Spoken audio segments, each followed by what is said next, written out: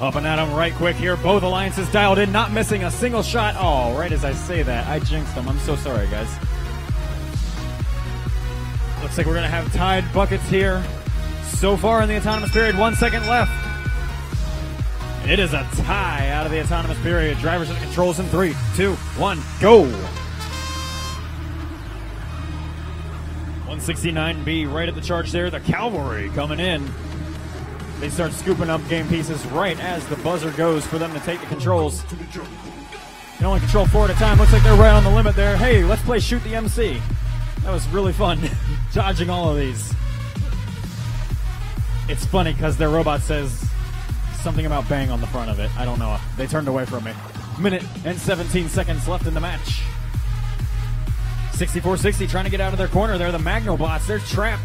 Blue Alliance had them cornered there. They're going to instead go off and corner their Alliance partners, the Cavalry. Cavalry been filling up this Red Alliance bucket. The Blue Alliance wants us to slow this match on down so they can get a shot into their own bucket. Cavalry able to wedge themselves free there. 54 seconds left in the match. Ooh, nice.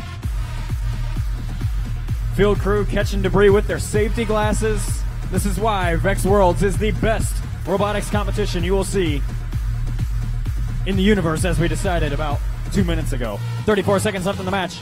Both alliances just pounding these goals. Red Alliance still with the advantage in this one. Blue Alliance still has 30 seconds to catch up. See if they can make it happen. They are emptying that box right quick. One after another. They sink them. Every single one for a few seconds there. Just landing it.